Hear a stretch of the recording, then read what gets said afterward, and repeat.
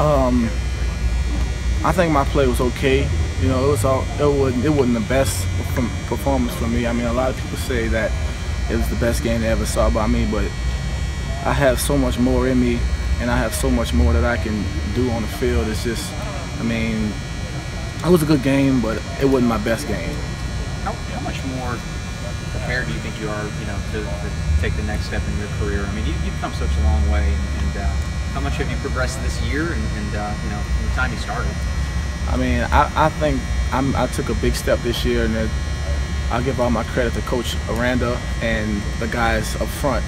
You know, playing next to a guy like Kendall and having guys like Gotchow, Arden Key, and Greg Gilmore, and Tashawn Bauer, and Lewis Neal hold the offensive line off, you know, for me to make plays is like a big thing for me. And, you know, just playing next to Kendall, like I said, and feeding off of their energy and everybody else's energy is just a thing for me.